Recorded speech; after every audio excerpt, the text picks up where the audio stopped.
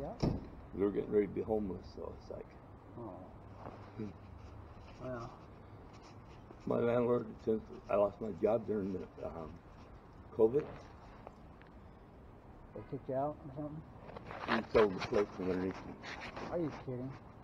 Didn't tell me about it or nothing. They said, "You're out." He sold it.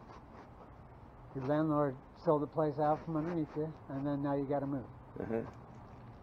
How long have you been there?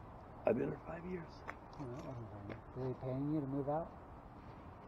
He went and really to court. I trusted him, and I paid him payments, right? And he said, "Oh, I don't got my receipt book." Oh, you always ask for a receipt. So I trusted him because he's supposed to be a pastor. So I trusted him and stuck me. Is that local here?